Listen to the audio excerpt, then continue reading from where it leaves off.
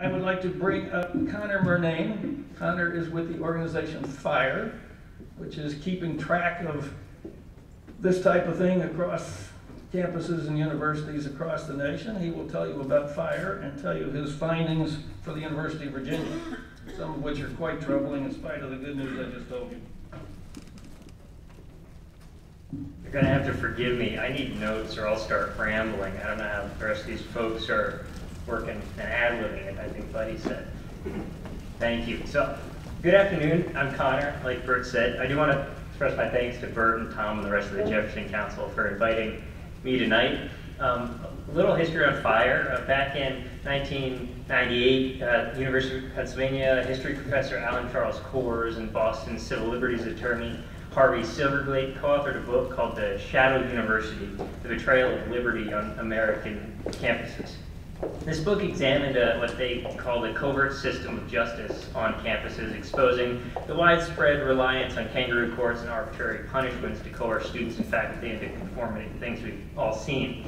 In response, and this is in 98, 99, they received hundreds of pleas from victims of illiberal policies, double standards that violated their rights, and to keep up with the demand to continue providing what they were doing with pro bono work, but to keep up with this demand, they created the Foundation for Individual Rights in Education, F.I.R.E. We're still here today. Unfortunately, Harvey's dream of closing shop in 10 years didn't come to pass. We're now about 80 or so employees, over 30 lawyers at this point, and we're still defending basic rights on college campuses. We litigate, we educate on the philosophy and history of freedom of expression, due process, and academic freedom. In my role at F.I.R.E, I work with alumni, donors, trustees, and groups like the Jefferson Council to bring programs and policies to campuses that create environments where open discourse is, practiced, but also preferred. So now, when I say we're the leading defender of individual rights on campuses, and I truly mean we'll defend anyone at this point. So viewpoint or identity doesn't matter. If expression is protected by First Amendment standards, we defend it, period. We've never in our history commented on the content of speech, only its status under the First Amendment. To this point, we've defended Democrats, Republicans, Libertarians, Democratic Socialists, those affiliated with no political party at all, Muslims, Jews, Christians, and atheists. Name a divisive political topic, I'm sure we have been on one side or the other defending speech, promoting it. We even once offered our assistance to a group of Satanists on a campus that were denied recognition, and they passed because, quote, our morals didn't align with theirs. So I'm just going to check that off and hope that earned me some points with the big man upstairs. So the rest of this chat, I want to spend it discussing how F.I.R.E looks at an institution, what we analyze, what we consider when we're trying to figure out how protected speech is on that campus. And I'm going to base all my points on UVA here. So let me first stress, I'm not a lawyer. No, you can keep this slide for now. Yeah, the data is too interesting. Let me save it for a fun time. So let me really stress, I'm not a lawyer. F.I.R.E employs dozens of capable legal minds, and I'm far from one of them. My legal adventures ended quickly in my misspent youth. I took con law and I loved it as I believe a sophomore, and I added pre-law in the major, and then took business law, and I've never dropped anything quicker. The torts, I wanted to bang my head on my desk, tort after tort after tort. So let's start with speech codes, everyone's favorite. F.I.R.E defines the speech code as any university regulation or policy that prohibits expression that would be protected by the First Amendment in society at large. Any policy such as a harassment policy, a protest and demonstration policy, or an IT acceptable use policy can be speech codes if it prohibits protected speech or expression. We have a spotlight database on our website that tracks these policies and gives out red, yellow, or green lights to over 450 colleges and universities. A red light institution has at least one policy that both clearly and substantially restricts freedom of speech. A yellow light institution has at least one policy that restricts a more limited amount of protected expression, or by virtue of vague wording, is ripe for abuse. And a green light, no policy restricts speech.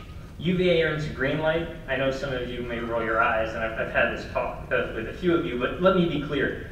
A green light does not by itself guarantee that a school actively supports free expression. It simply means that F.I.R.E is not currently aware of any serious threats to students' rights in the written policies.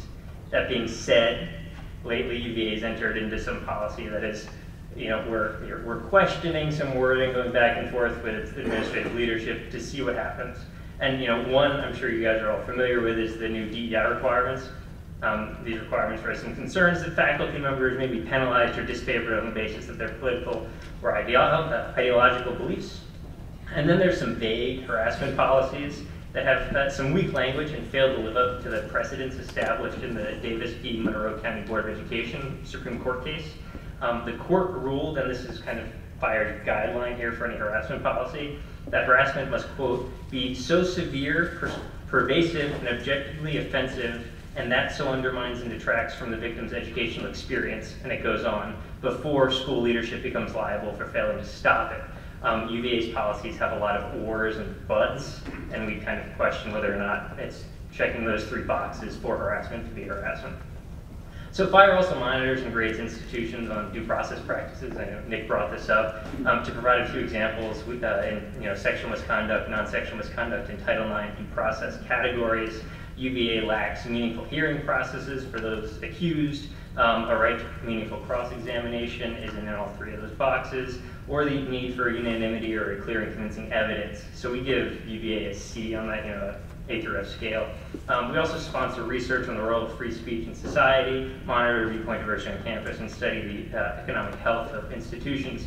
In addition, we track disinvitations, disinvitation attempts, and scholars under FIRE on campus. If you go to our website, you'll find coverage of the attempt or desire, I guess I'll call it, to cancel Mike Pence's UVA talk, that article that was in the student paper.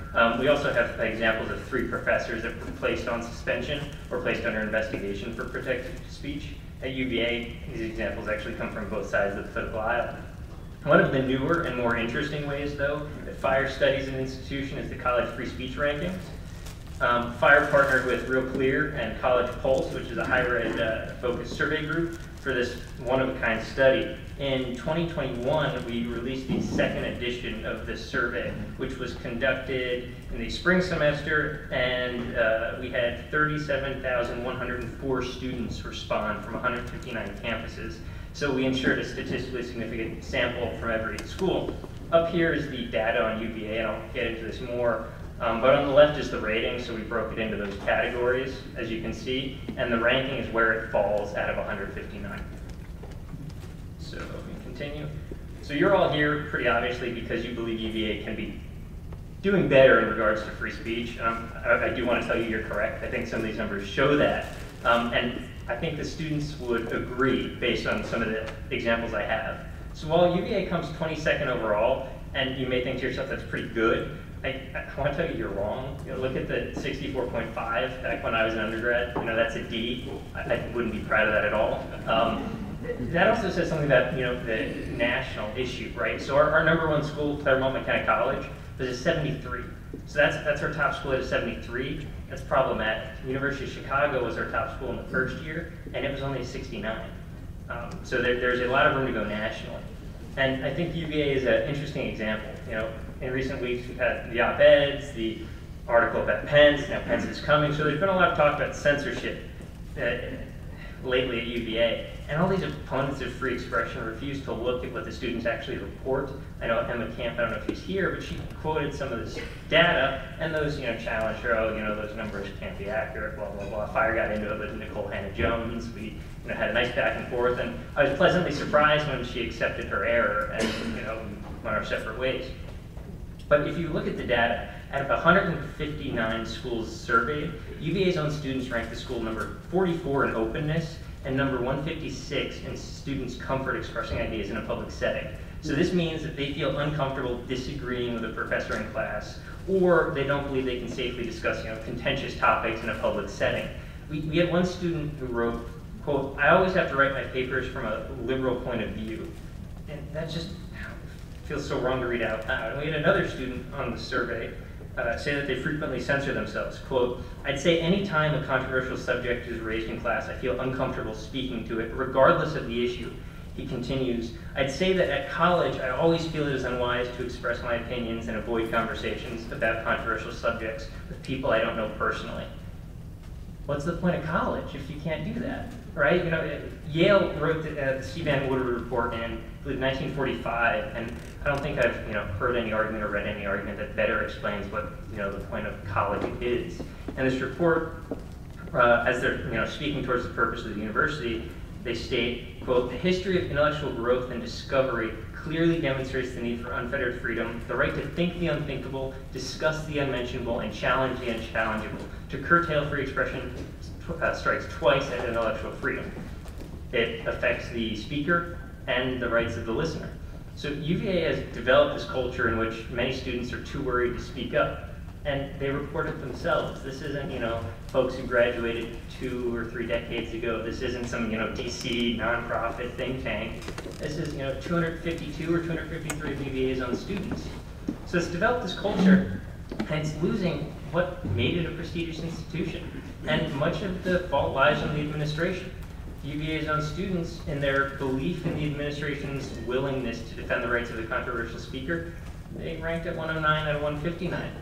Students are clearly losing faith, and personally, I don't see President Ryan doing much to earn it back. The Chicago statement was recently passed, and that's great, but it's a piece of paper if there's no institutional buy-in. And I think the administration needs to speak more to that, and that's why I'm glad you folks are. So, thankfully, alumni like yourselves are beginning to speak up because, frankly, you're going to outlast any cohort of students and even administrative tenures. If the administration is willing to preserve free expression, which is the lifeblood of an education, like that Yale report says, and it's up to you to bring programs to campus that will immerse students in open discourse and dialogue. The speaker series, these partnerships. So the longer I work in this field, the more optimistic I am, and seeing a room this packed of people willing to volunteer their time does wonders to give me that confidence.